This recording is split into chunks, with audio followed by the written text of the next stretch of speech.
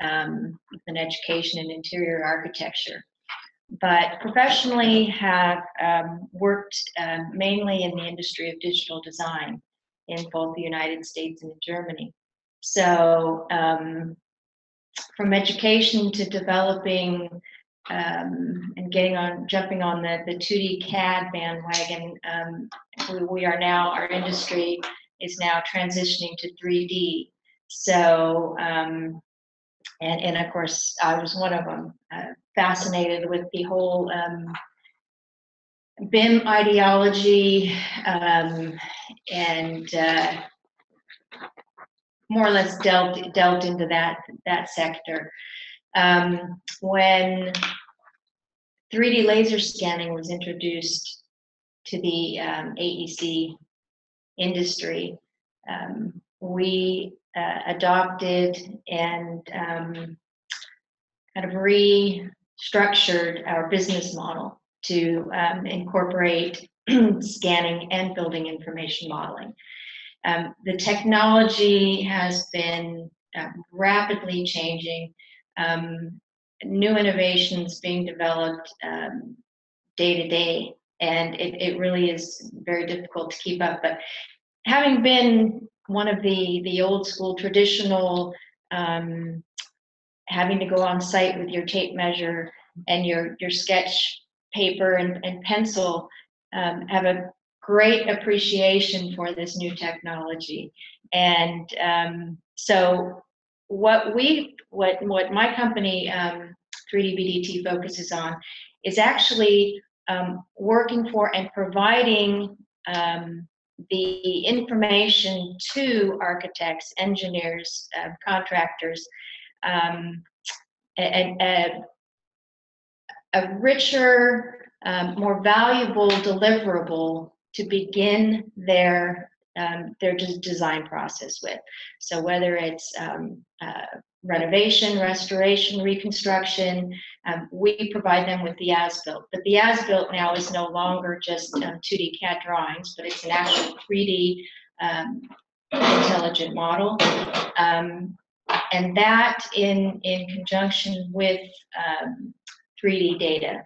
So what I'd like to, and just a little bit more about my background. So providing, as a service provider of scan to BIM services, we realized very quickly that the preservation industry could benefit from this technology, from what you can gain from using this and retrieving this data. So my involvement also with historic preservation, I'm a board director for Napa County Landmarks as well as Sonoma League for Historic Preservation. So with my preservation background and historic passion, we're very excited about being able to combine the technologies to provide even more data. So what I'm going to present today, and the fact that it is a technology, a non-destructive, non-contact technology, it is just one more benefit to why we should promote and support this for the benefit of preserving the integrity of historic buildings.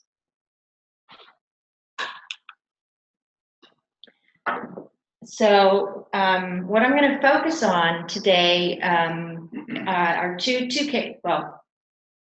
instances. The first case study will be talking about the use of combining 3D laser scanning with infrared thermography.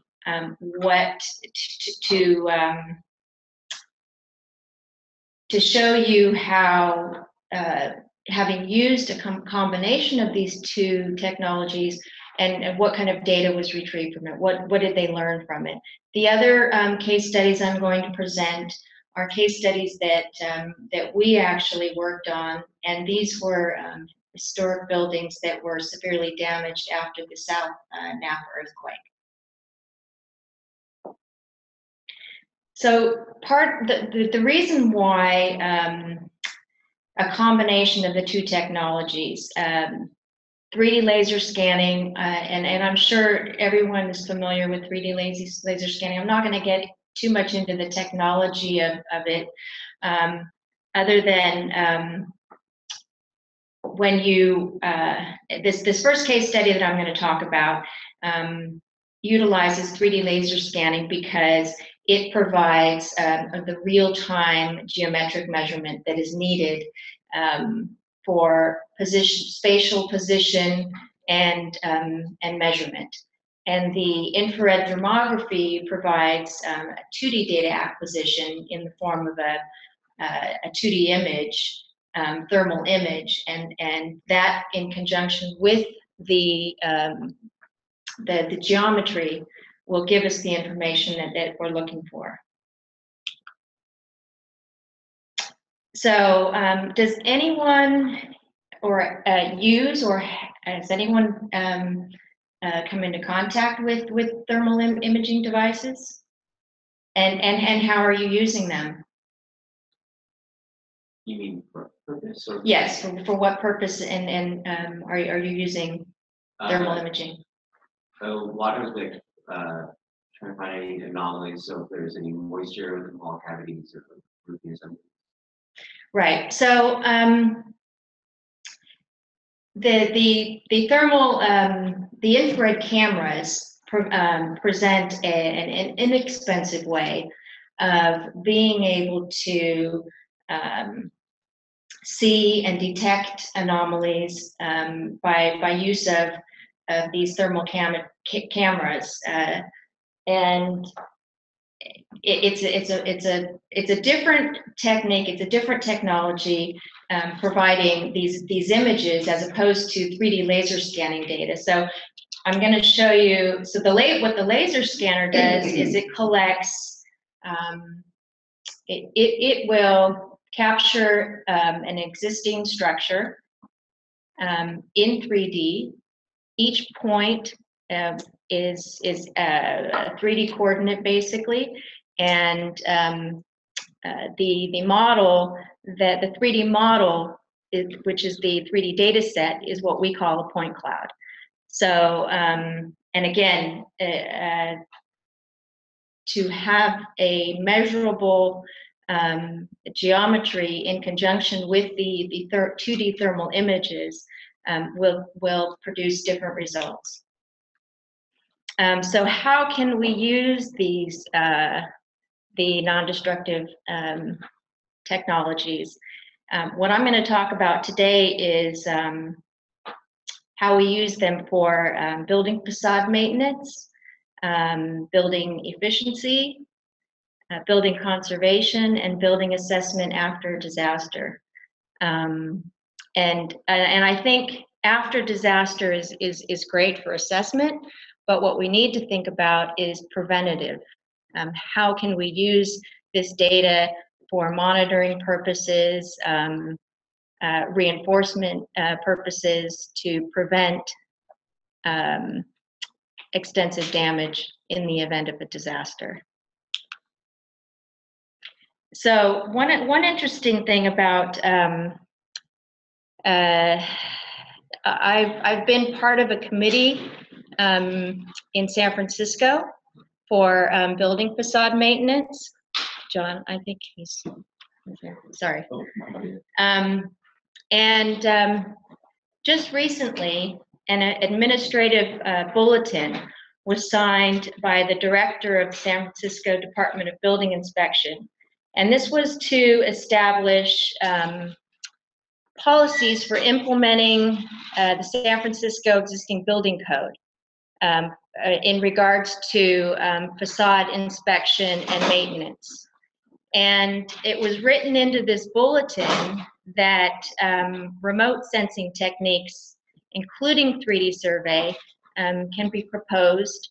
And in regards to historic resources, they're suggesting the use of the least intrusive and least invasive techniques for assessing these conditions. So this is a big step for our industry in promoting the use of, as Sapna was talking about earlier. They use drone technology, which presents benefits, safety benefits, for example. Yes, we're using scaffolding and we're climbing onto structures to get a closer look. But the assessments, like Sapna was talking about, from the ground using binoculars, you can only detect so much information. So using laser scanning or drone technology photography from the ground, not only is it non-destructive and non-invasive, but you will achieve much richer data, because you will be able to detect things that you can't see with the naked eye.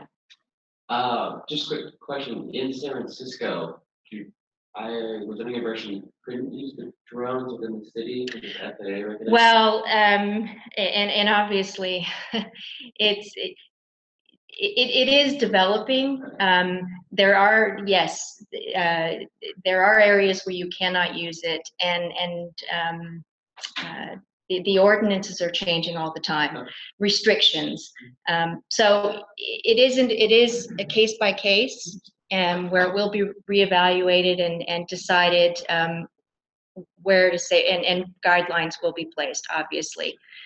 But just the fact that they are adopting, they're accepting this technology as a means of inspection and evaluation is a huge plus for the industry, because it opens up a lot of doors for and again, it's a technology that is safer. So it's safer to gather the data. It's much quicker. It's much more accurate. So we're very excited that this will be an accepted method for inspection, which is going to be required for facade maintenance. So here's some typical images of the thermography. And as far as building efficiency is concerned, what you can detect by way of heat is in this instance here, leakage from air loss, which then with further investigation can determine why why is that happening? Is it poor insulation? Is it through cracking, voids, and again, moisture, right? So using the thermal imaging, were you able to detect what were you searching for? Were you searching for air loss or moisture? Moisture, yeah, which is very typical. So if you can isolate the area, at least where it's taking place, then that could lead to further investigation as to why it's happening and where it's coming from. Building assessment after disaster. I'm going to talk about, as I mentioned earlier, some case studies from the South Napa earthquake. This is very, it was a very sad day after the earthquake had happened. I live in the area, and being a part of the Landmark Society, we were able to deploy very quickly volunteers to come out and do building assessment. But again, we're talking visual inspection. So just by walking through the site and visually inspecting damage to and then tagging them red, yellow, or green, this process had to take place several times. One imminent, and then again and again. And of course, some of these buildings that were tagged yellow, eventually were then tagged red when there was a closer and more involved assessment. So the reason why I'm going to just talk briefly about this case study, this isn't something that we did, but it demonstrates the use of combining 3D laser scanning with the thermography technology and what kind of results they were able to achieve. So this particular case study that I'm going to talk about is the St. Augustine Monumental Compound in Italy. This is a monastery that was built in 1507, and it did suffer extensive damage from earthquake, fire, and subsequent seismic events. So this was a very typical case study that would reveal information, and what they were trying to achieve was to realize a monitoring system. So, Chris, I was going to ask you with the Greek theater, now that you know it has been retrofitted. Do you have any type of monitoring system in place to kind of follow and track any potential problems? Like cracking, for example, like moisture you were talking about, perhaps. Is the University of Quality one there's no devices deployed, and the problems that have occurred have been in the LAS, things like that. There's no real follow-up on the performance of the structural system. They're fairly often, so I can observe it. And hasn't been any dramatic. So these are the things that we encourage, and we talk to our clients. You know, we are the provider of the data, the information for you, and we're learning just by you know, talking to them. What kind of things are you looking for? What are the tools that you're using now for monitoring, or do you have them in place? How are you measuring, say, what you're investigating, cracking and such, and that we have a technology that we can provide you with this very rich and accurate data, and if you could take advantage of it, you know, just trying to make you aware of what is out there, and alternative methods, alternative strategies.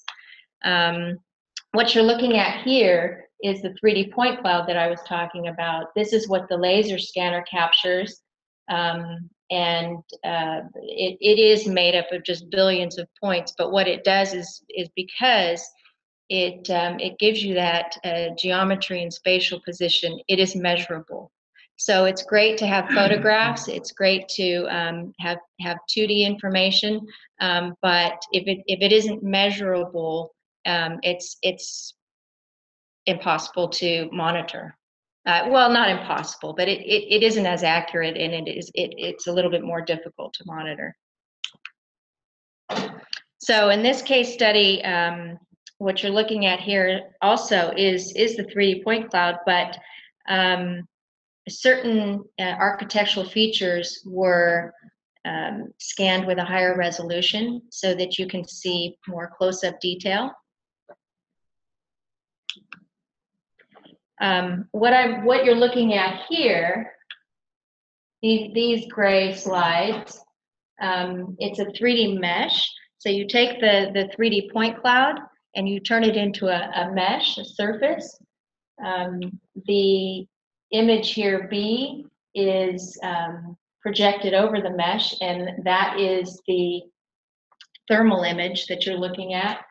And over here, image C, you're looking at the intensity of surface reflection, and this is what you get from the laser scan data. Basically, it's a mapping of the residuals from the reflective surface. Question, you did the previous picture real quick. The previous one? Yeah, so I did several laser scanning projects before, but the ones that I've had experience on, the point cloud is just a collection of red dots. That is essentially. correct.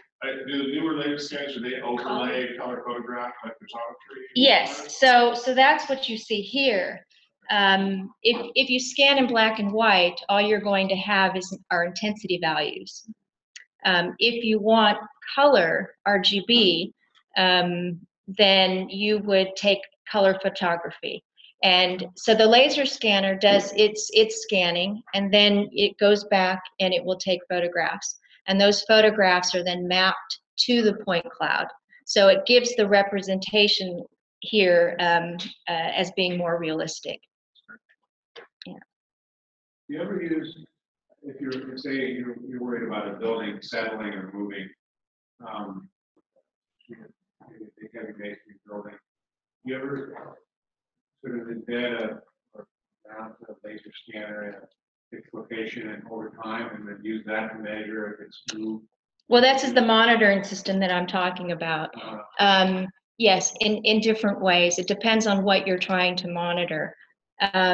It's often used, for example, in building construction for phase scanning, right? So at different phases of the project, it's scanning over time. Some are running continually, but we don't do that personally, but we do have systems and methodologies of our resources that we use. We call upon experts. So what we're learning also in this industry is that when 3D technology was adopted throughout the AEC industry, we're learning that there's so many different avenues you can take this technology into. Like Armin's going to talk about ground penetrating radar. There's the drone technology. There's the 3D laser scanning. There's thermal imaging. There's all different types of technologies that could be used that result in basically different data. And I think that we try and just educate the industry as to what is out there and what you can use for your specific project and your case. So monitoring is used. They are using 3D laser scanners for monitoring purposes. But it's still developing. It's still we're looking at reports and how are they being analyzed, and what could we do differently to improve the results. So what you're seeing here in this thermal image, for example, is different than what you see over here from the this thermal image here is just overlaid on the point cloud, so that you have measurable data. But the color scale and the variation of color is telling a different story as what you're seeing over here. And I'm going to go to the next. Well, before I do that, maybe a little bit hard to detect, but what you're seeing, which you can't necessarily see with the naked eye, are yes, cracking. But then, because this is a point cloud, these cracks are measurable. So for conservation purposes, you can go in there, you can measure them, and then months later or a year later, depending on how often you want to monitor it, you can go back and remeasure and then determine if there's further damage. This what you see here is just plaster areas where the plaster has been damaged. I'm going to go to one more. Yes, so this is an interesting photograph. What you're seeing here at the top, this sort of reddish outline is not visible from with the naked eye, but what the thermal image is, actually this is the intensity image. What it's revealing is a shape, and the history report states that there was a rosette that was below this window, which you would not otherwise know. Sorry, did you have a question? Yeah, just on terms of like the resolution of the data you're getting, you say that cracks are measurable. Is it just like the length of the crack that you're able to distinguish and how many of that, or are you also looking at like the depth? You can, if depending on well, you will be able to measure it. Obviously, the larger, the deeper the depth, the more information, because, and I will show you on a slide coming up how you can cut a profile or a section through it. So with the scan data, because it is three-dimensional, you can cut it in any direction, horizontally, vertically, and get the profile information or plan view information from it. So yes.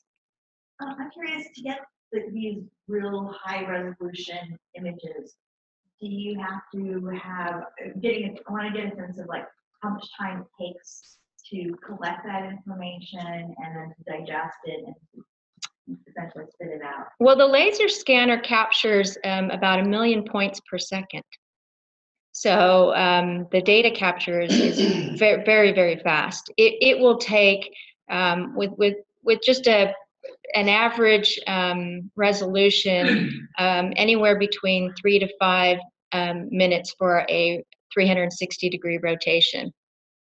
To put that on a scale of building, we just did a 250,000 square foot laser scan inside, outside, and group, and they did that all in the course of a week. So yes, it's pretty fast. Yes. I had a question though, just to follow on to Eddie's question on the measuring cracks through the point cloud. At least again, it's been a few years, but the measurement, the precision was like 2 millimeters or something like that. Have they gotten more refined? Because how do you measure really small cracks? Right. We're very careful about claiming accuracy, the millimeter accuracy. Yes, they do say you can measure to a millimeter accuracy.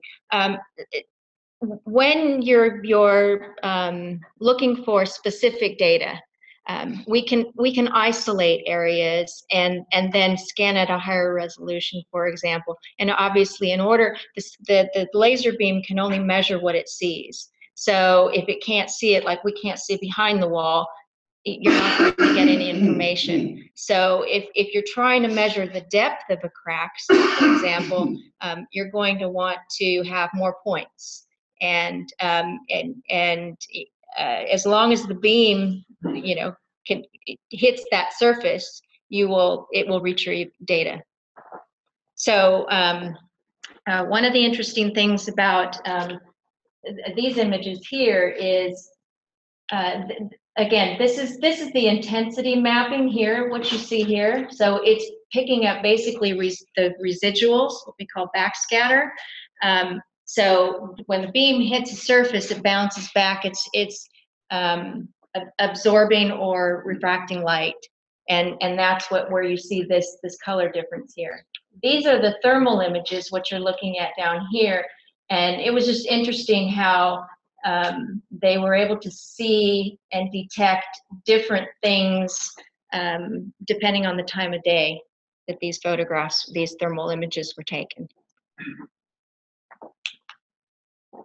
So this is what I was talking about when you're cutting sections.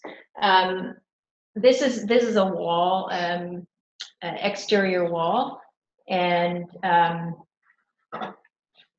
what you're seeing down here are profiles of that wall cut at these different sections here. And you can definitely see a bowing of the wall here, where it's taking place at these different sections, and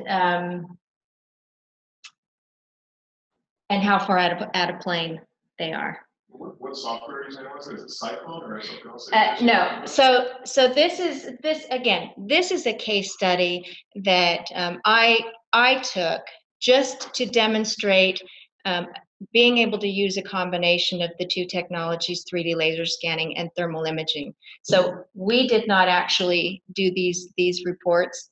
It's just showing you what the technology is capable of providing as far as data, as far as information. So it's not like there was a piece of stuff that but you can. And it sped up the profile of that section? Yes, it is. It is a software program. And which one? I don't know which one was used with this particular one, but you can use software registration programs to get this kind of information.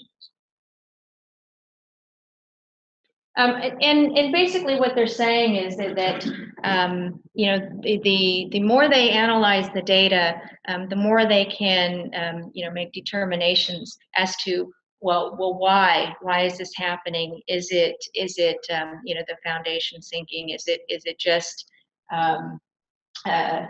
in this case here, you can see this is a thermal image that's showing the difference in color is just a difference in the material. And down here, and the blue is representing moisture that's coming from the ground up. So it's about how you interpret the data as well. You know, what are you looking at? This is just, you know, telling you there's some changes going on. There's something happening there. You know, what is it? It leads to further investigation. You know, this is isolating the areas and then going in for further investigation to determine what's really going on. This too, what you're looking at is again that color mapping that we were talking about. So it is a point cloud and it is mapped with the color image. And see, these cracks are pretty substantial. If you were to cut that in a plan view, you would definitely be able to measure those depths. What the thermal images is showing you here in these blue areas are just a stone that is more degraded than the others. Which again, when you're looking at this column, this is a column. With the naked eye, you can't necessarily, you don't necessarily determine, oh yeah, this stone here is worse off than this one is. That's what these blue areas are representing. Take a closer look at those stones because those are the ones that are degrading more. That's just measuring the surface temperature. Yes, it is. Well, the thermal, the infrared thermography is measuring the surface temperature.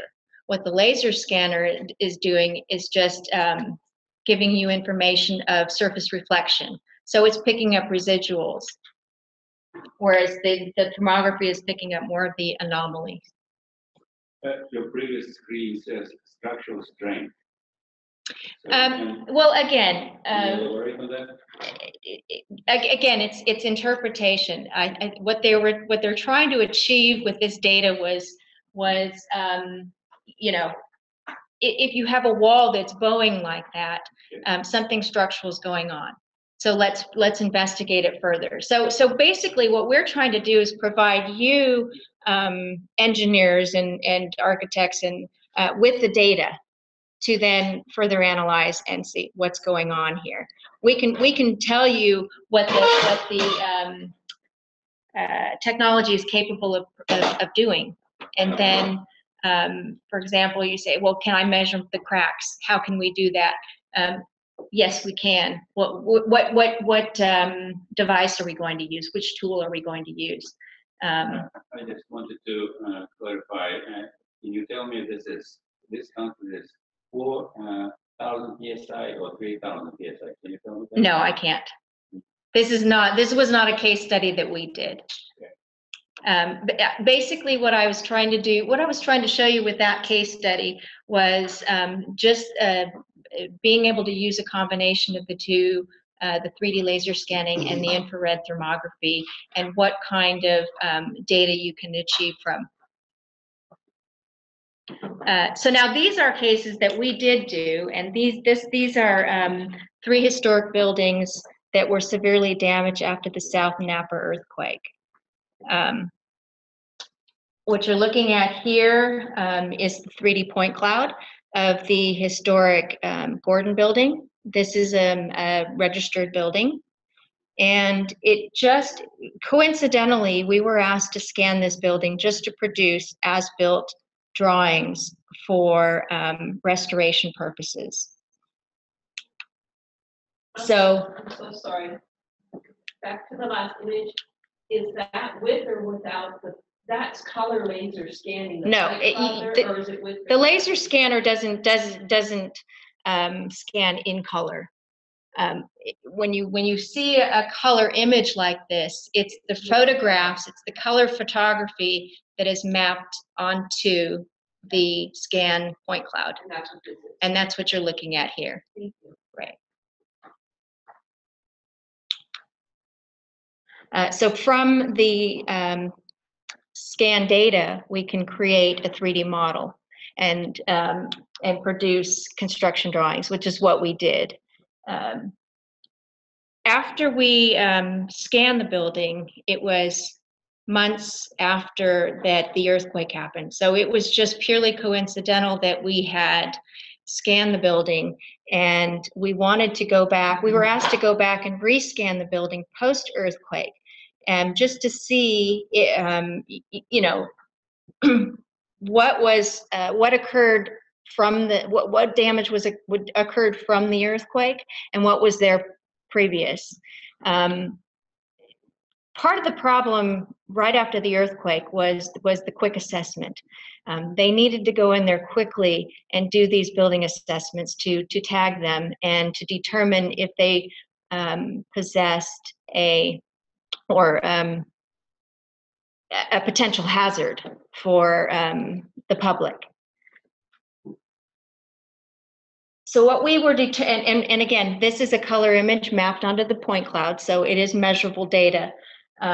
We were able to overlay the before and after scan data and determine, what happened, what was damaged after the earthquake and what was there before. So there was substantial cracking that was going on here, and this all happened after the earthquake.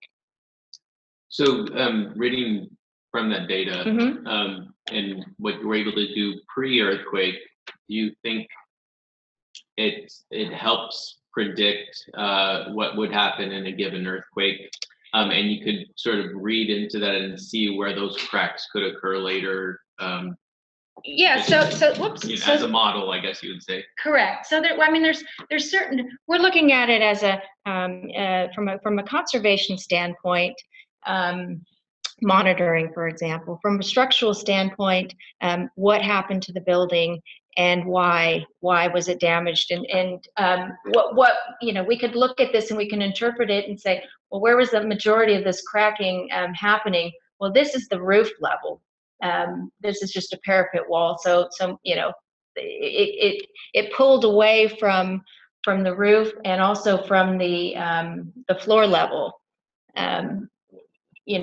How come the small piers are still there? Sorry? How come the small piers are still there, the second floor? Yeah, here? Yeah. So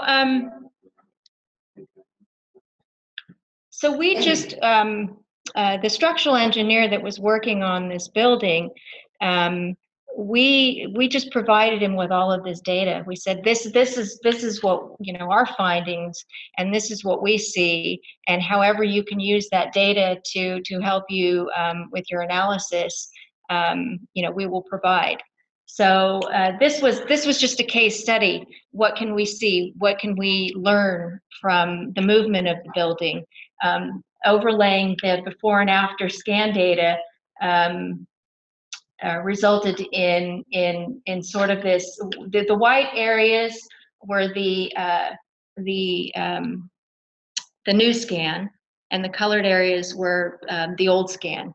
So you can kind of see the diagonal running in this direction and this direction, which then the structural engineer said it could be kind of a torsional rotation in the z-axis. So then they go in and use this information to further investigate and isolate the damage, quickly. Does the software that you use to index the models to the same location in space, can that be used to make comparisons or through animations? Or I guess I'm trying to figure out how much of this is an automatic comparison process versus a manual, just looking at the two pictures and looking at the two models? Is there a way that the software automates that for you at all? Automates what, like a result of what you're looking at here? Comparison of two models that are indexed to the same point cloud. Oh, yes, yes. When you can geo-reference the data, the information, and you can do that in several ways. You can survey endpoints. You can use geometry. In this case, we use the geometry. So when you go back and you rescan, and you overlay the data, it's finding common geometry. So If you're indexing off of the building itself may have moved after earthquake, right? well, it did, obviously. You And need the base. And that's what you're looking at. Yeah. Well, in this case, you're using, we used it, you're asking about the software. So yes, the software does automatically find,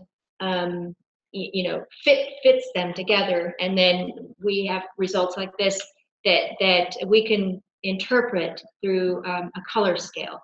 For example, this is just. That color scale, is it It's just. talking about thermography? No, this is not thermography. No, this is not thermography. And that's the, yes, sorry. So 3D laser scanning is just giving you intensity value.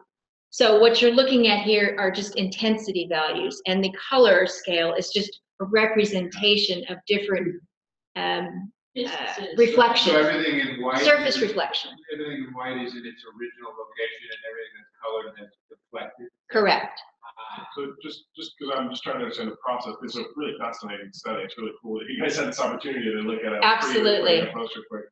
But to determine the pre-earthquake cracks and the post-earthquake cracks, was that just a manual process of an engineer person looking at the two elevations, or did the software actually, automate it in a way that it highlighted the difference? I see what you're saying. No, that software didn't. No, it is a visual inspection of the data.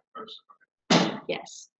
But could I add to that? Theoretically, what she's presenting, you could do that, depending on your resolution.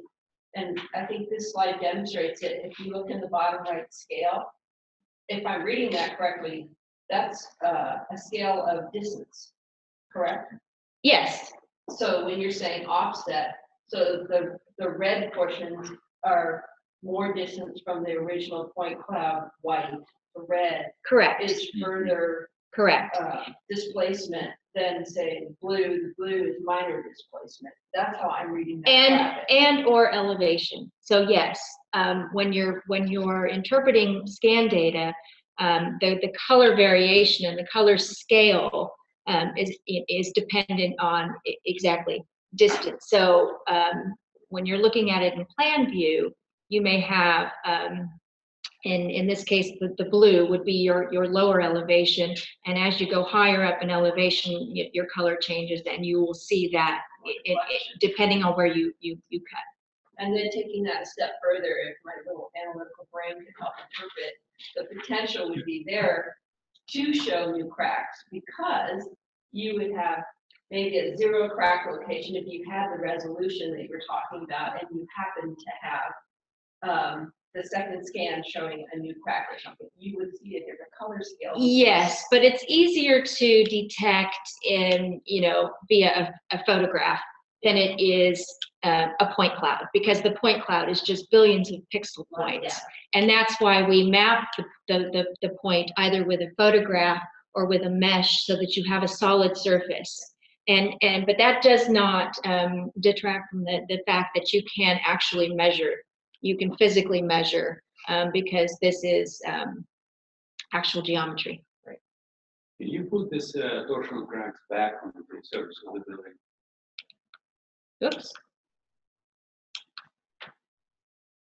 And you showed two huge cracks on both sides. Well, they're not correct. Oh, you mean on the Boundary. There were red lines before, diagonal lines. Diagonal lines. That was me annotating it for the. That wasn't me. We like that. Yeah, no, that wasn't me. Yeah. Okay. So this is another case study. This is a local landmark, the center building. This is what the building looked like before the earthquake. And this was the building after the earthquake. So we went back and we scanned this building. A couple things were going on here. One, the structural wall of the exterior facade completely failed. So the masonry on the outside was just barely hanging on, and they were very concerned about potential hazard, obviously, to passersby below, and they needed to remove the masonry as soon as possible in order to avoid further damage. In order to repair the structural wall, they had to completely rebuild that structural wall. In order to do that, they needed to remove the stones, and because of the its historic integrity. So planners are looking at it from a safety standpoint, and your preservationists are looking at it from a historical standpoint, saying, well, you remove the stone facade and you are going to compromise the historical integrity of the building. So what can we do? Which is why we came in and we said, well, we can scan that facade and we can create a map. And so every single stone was mapped and labeled prior to its being dismantled. And now the stones have been dismantled, labeled, stored away. They're repairing the structural wall, and using these maps and the CAD data, it will reinsure that it should all goes well, and you're using it correctly. Put it back to its original state. Yes, where it goes, and it's measurable. So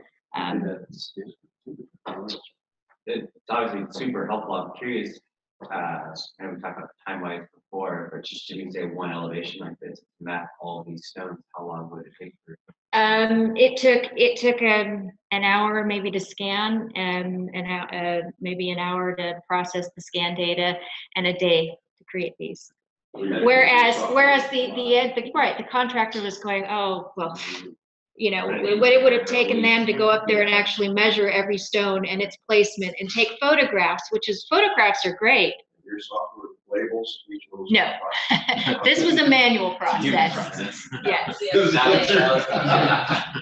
That was a manual process, but if you compare it to the time, the accuracy, and the safety of having used traditional methods, it's kind of a no-brainer.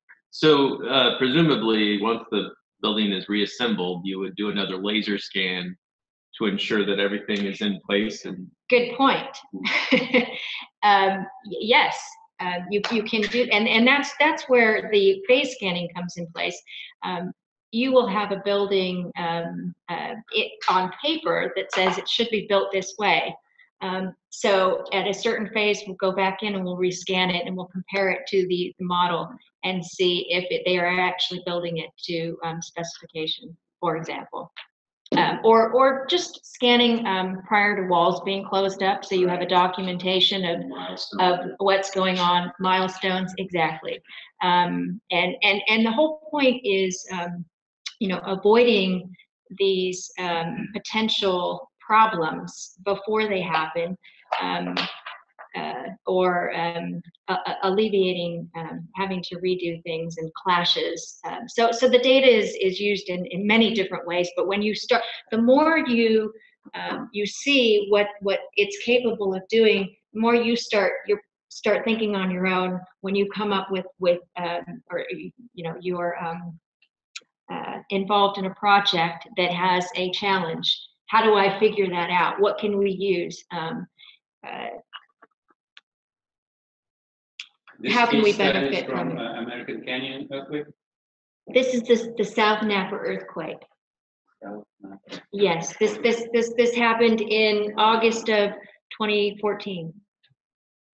It is American Canyon earthquake.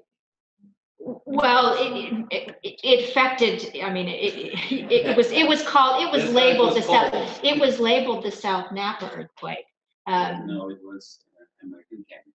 Okay, moving I right imagine, along. okay. But in any case, it was the same earthquake. The American Canyon South Napa. There you go. There you go. This is the last case study in the last building that I'm going to present today. This is the Goodman Library, which is on the National Register. This building suffered very, very extensive damage, both interior and exterior. Particularly the roof and the tower, which you see over here.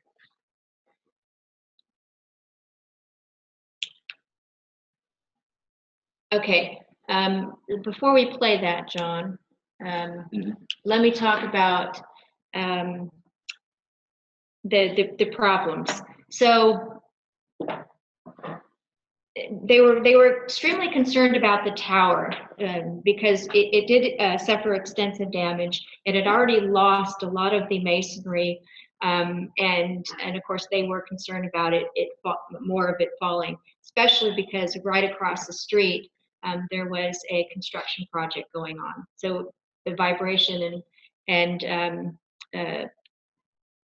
the architect wanted to put a containment over that tower to protect it in the meantime before they could get to the actual restoration work. But the Planning Commission said that they did not want to allow contractors up on the roof because it was so severely damaged and it would jeopardize their safety. So how are they going to do this? And it was already determined that we would go and we would scan this building for assessment, damage assessment, for the architect and for all the contractors involved in this particular project. So we scanned the interior and exterior, and so the advantage of it being this non-contact technology is, we weren't going to do any further damage to the building by physically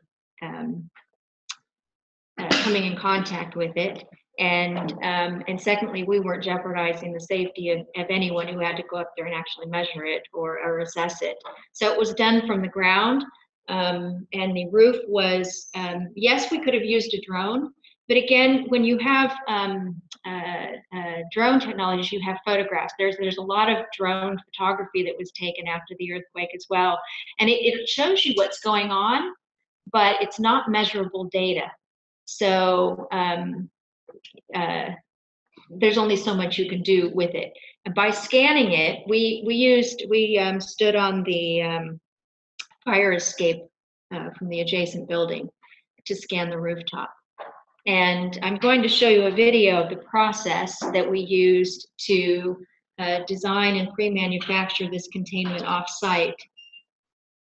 Oh, and I'll also mention that yesterday we had a workshop, 2 sessions. Oh, we had to press play.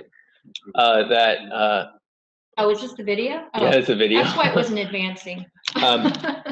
2 sessions that covered drones, and one of them mentioned that some of the payloads for drones now could be a payload of a laser scanner. So you can fly a laser scanner above a building. Yes, and now that scanners are becoming more keeping them compact. stationary is a challenge. Yeah, but there are drone-based LiDAR scanners now. So. Yes, well, okay, so one of the things about that is that these laser scanners, even though they're relatively portable, they still weigh, and then trying to get a drone to fly, your drone has to be huge. Right. So that's why these smaller drones only carry the camera. But yes, now we have smaller and more compact scanners, and so like I said, this industry is developing so quickly that something could be available tomorrow that will allow you to scan and fly at the same time. Does the drone have to stay in a stationary position when it's taking the data then? No, not with, well, okay, so there's two different types of scanning. There's static scanning and there's mobile scanning. So a static scanner, which we typically use, does have to be stationary. You cannot move it. What we do is we move, not while it's scanning, and then we place it strategically in different positions to capture the data, and then that data is registered together.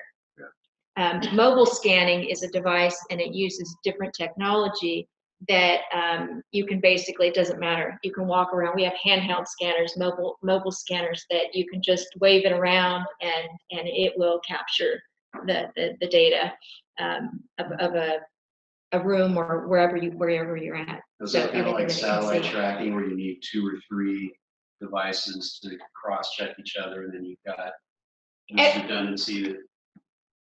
Yes, it's the same concept in that you need to, what you're trying to do is you're overlaying data, no matter how it's captured. And so the type of mobile mapping that you're talking about is aerial mapping, right? So again, it's the same concept, but they're using different tools, equipment, because they're capturing larger space. So you need the range. They're not as accurate, but again, you need to kind of assess your situation. What do I need? What is the accuracy I need? Do I need millimeter accuracy, or is centimeter accuracy okay? What is it that you're trying? Are you just trying to get an overall, picture, or are you trying to build something off-site, which again requires a lot more accuracy? Okay, should we start the video? Yeah, so we scanned, what you're seeing here is the 3D point cloud of the building. That one wall is the adjacent building. And then from the scan data, we actually created a 3D model, because architects, designers, anyone who's actually working with the data needs vector data. So we turn it into a model that you can produce your construction documentation from. What you're looking at here is, once we've scanned a project, we can upload the data to a viewer, which could be online or local.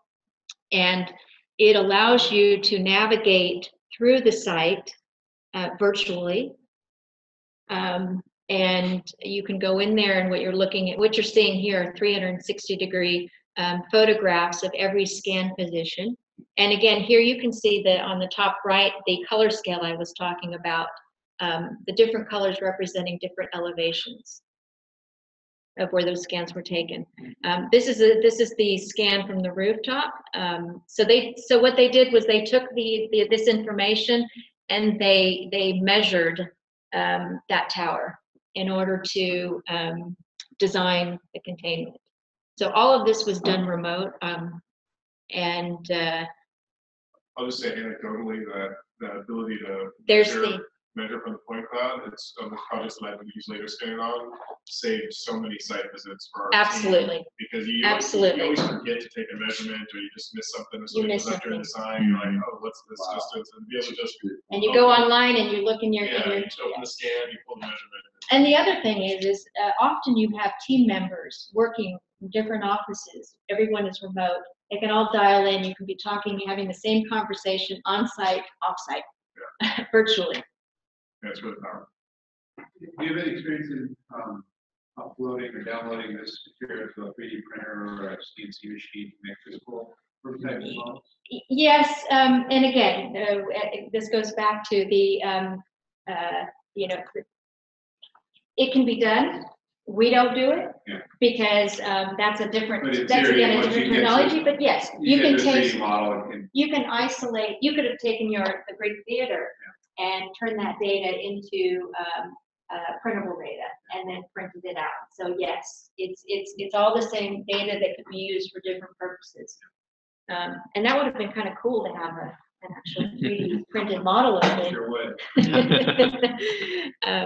So as long as you have the data, yes. And this is the containment that was designed off-site. and then they took a crane and they hoisted it over the tower with the crane. And it took one contractor, all of 15 minutes to go on the roof and bolt it down. So it was minimal contact, and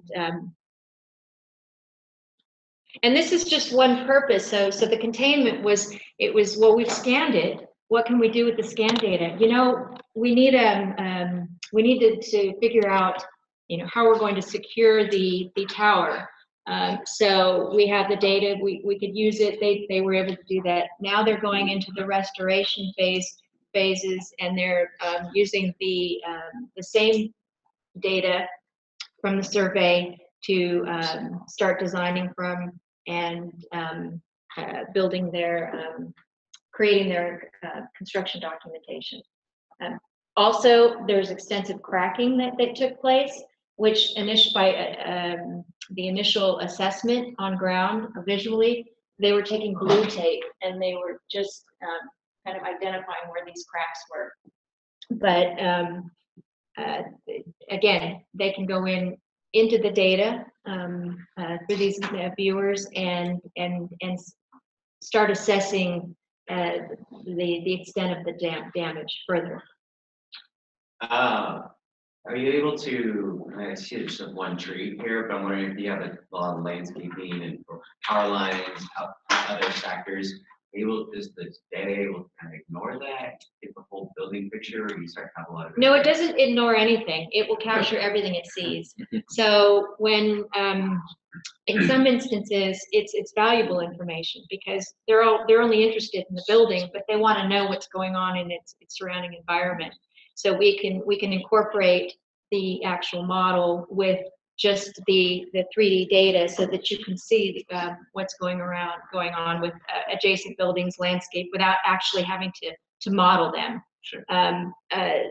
If you're not interested in that, we can clip it away. So we clip it away. We do a lot of scanning above ceiling, where they're only interested in maybe the structural framing, but all that mechanical and everything is in the way. We can cut it out and just provide the structural information, or vice versa. So it's actually possible to cut out that tree right there and be able to Yes. still see the whole stuff. Yes.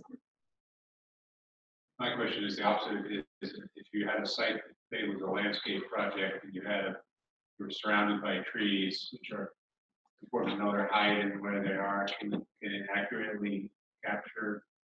Oh, yeah, absolutely. It's all accurate. It's what you see.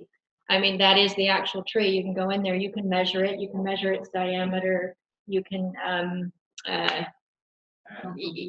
measure its placement. You can even cut the grade and You're on an amphitheater and it's nothing but forest. Yes.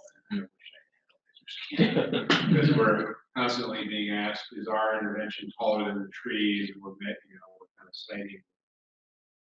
Well, and to save time, I mean, to go out there and laser scan it, we want just the building, but it's going to get everything it sees. So we're not measuring anything else, but it's capturing that. So when you're putting it together, you could save time by then not having to go and say, well, we need to know what's going on with that adjacent building. Well, then you have to go and you have to measure that. So we find out what is important before we go out, so we know what we're looking for and for what purpose. And very often, it's just the building structure that you're interested in, but you do need the three-dimensional information of what's going on beyond. So you'll have your surface topography without having to create a site plan.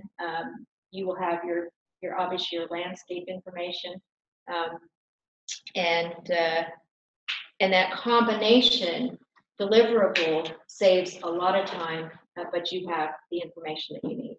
You take a plan, put this thing up high, take a plan view, and essentially get a topographic survey out of it? Yes. So surveyors are using laser scanning as well. Again, it depends on what you're after. Are you looking for an actual topographic site plan, or are you just looking to see what the surface is doing in 3D? So you can, it depends on what you need. But from the same data, you can get this, different information. So, as I understood you correctly, you can map overhead utilities. Yes, You can do that. yes. It's very important for you to have contractors. Oh, yes, absolutely. And they do the oil and chemical industry use it so because of, it's non-invasive, non-contact. So it's a much safer way of documenting what's going on. And to your point about the trees, et cetera, the aerial mapping that's going on from the air, up until now, I just read something recently because up until now it's been a problem about it can't see through the trees, the foliage when they're very dense, so they're not getting ground information. They're just getting what's at the top.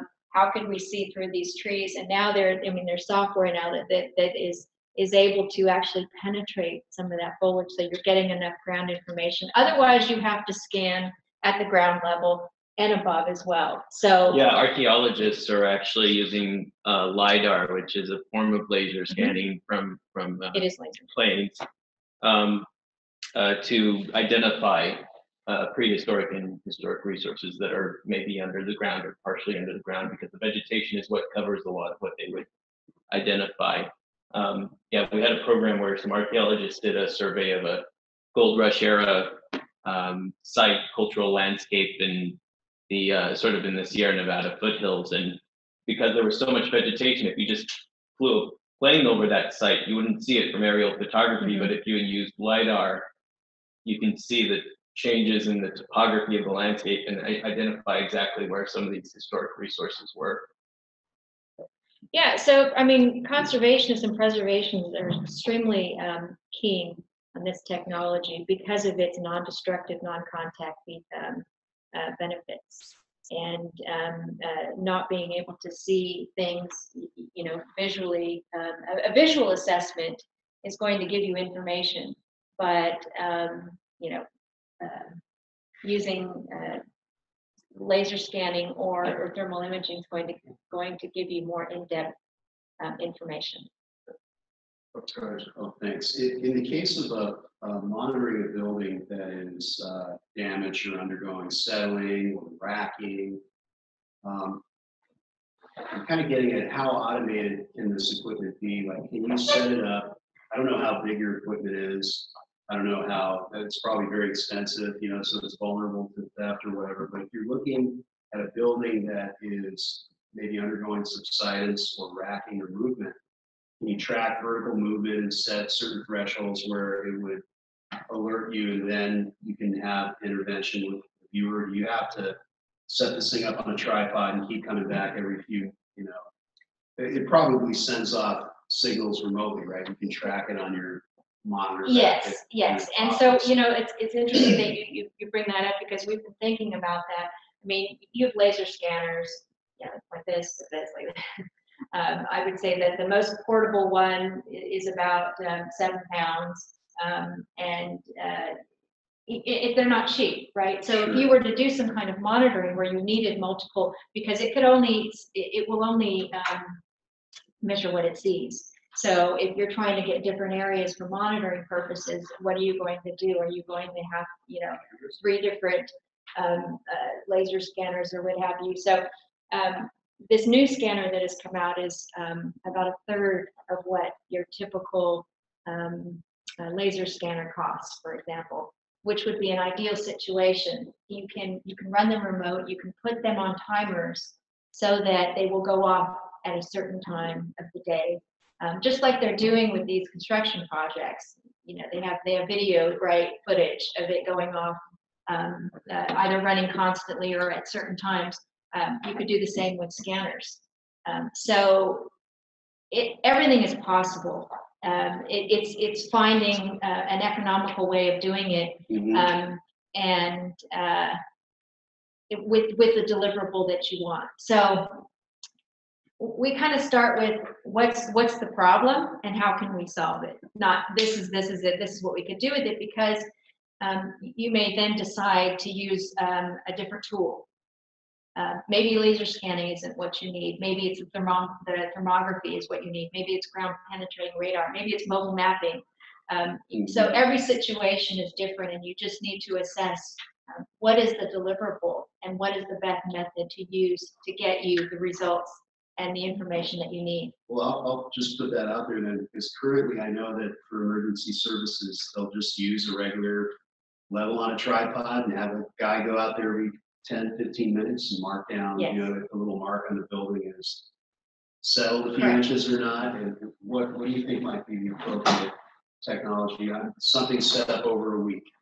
Well, I'm not a surveyor, Uh-huh. but I have a surveyor who works in my company, and so he sees things a little bit differently. Okay. So that would be, for example, a question I would ask him, Okay. and he would come up with the solution. I'd And love to he's get your business card then. and follow up. absolutely, Thank you. absolutely, no, absolutely.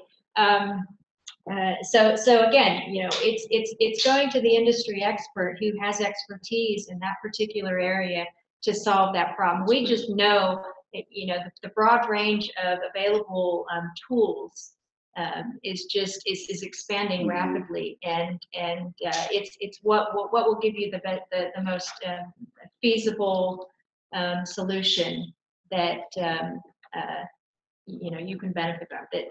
Valuable information basically, and what tools to use, because we can go in and use one method. It may take twice as long and cost twice as much, but if you're willing to compromise maybe some of the accuracy, we can then come in with a handheld, which I could do in seconds, right? So if I was to scan, say, a 200,000 square foot building, which recently we did calculate, we came up with, and they wanted above ceiling scanning, right? So we would have to remove ceiling tiles sporadically. It was an occupied building, so when they're not occupied and they're completely gutted, that's the best time to go in and scan. But when you're dealing with an occupied building, which is another advantage to using this technology, because it does require maybe just one person with a scanner on a tripod, instead of a whole team of people trying to measure and survey. So again, it's non-invasive. But we were looking at about 7,000 scans for this area, and that's just economically not feasible. That they we said, yes, well, that's going to take 6 months and it's going to cost this much, 6 figures, and that wasn't even but then we said, well, we have an alternative. We can do it with this tool. It will be half the time and a third of the cost. But you're not going to get the accuracy, you're not going to get the detail. So it depends on what you need. If it's just a visual information that you're trying to get, maybe you don't need the actual 3D model. Maybe the point cloud is enough for you to get all the information you need, and you save that modeling time, or that modeling fee, for example. So Shari, as a point of reference, a project like this would cost how much? Oh my goodness. I mean, at that level of detail. When you guys did that, you didn't know that you were going to need the level of detail to actually. Right. But see, so you just went in and they just said we want an interior exterior scan with as-built documentation. Exactly. Yeah. So as a point of reference, what would that cost? Just an interior exterior scan with a set of construction as-built drawings. It could be anywhere from this was a smaller building, but with more detail. And we knew it was going to be modeled, so we had more scans, to capture the detail to be able to model from. It could run anywhere. I mean, we can run projects, residential projects from $1,500 all the way up to $15,000 to $50,000. I mean, it's very, very individual, because it depends on the deliverables again. If we're just out there scanning and we're providing you with just the point cloud like this, maybe that's enough information. Maybe you have a team that can work with the point cloud and can create the model themselves. So, the kind of options are extensive, but you can pick and choose. And again, it's when we deliver to a client, we let them know what they're getting. We let them know that, you know, we can provide you with an online viewer. It's going to save you some site time. You don't have to run back and forth. You can share it with your team members. It's remote, and once we've scanned it, you've got all that information. So Because using sometimes a point cloud is like a Navisworks freedom model. You can go in there, you can absolutely surf it, and you can measure off. You can measure, you can surf it, you can cut it, you can profile it, you can do you know, many things with it. So where was I going with this? You're talking about the cost, and I'll just say, because I've hired a number of previous guys, Yeah. and it's pretty cheap for the value that it provides. That's the key, because it has that, when you're talking about, and this is where it's improving, but as it's still a very young technology in the AEC industry. So we spend a lot of time educating, like, this is the value you're getting, and maybe up front it may be a little bit more costly than your traditional intern who's going to go out and work at minimum wage to measure your building. Yes, but how many times do you have to return to site? What is that costing you? And you know, what is it costing you at the construction site when you have to stop because of clash problems that arise that could have been headed off with this data. So the illusion of, well, we're only interested in these 2 rooms. What would it cost if you just go scan the 2 rooms? I said the same as if we scan the whole building, because you know, if we're looking at, which we do, for example, at a day rate.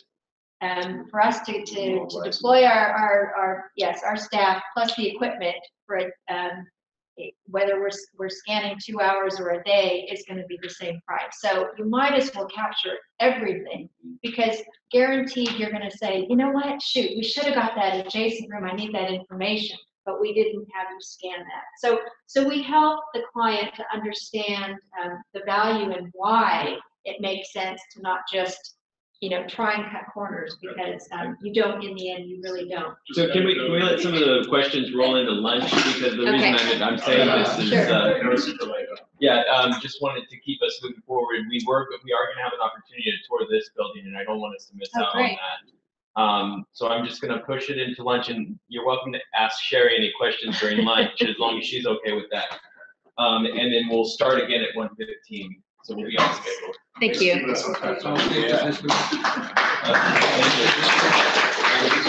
Thank you.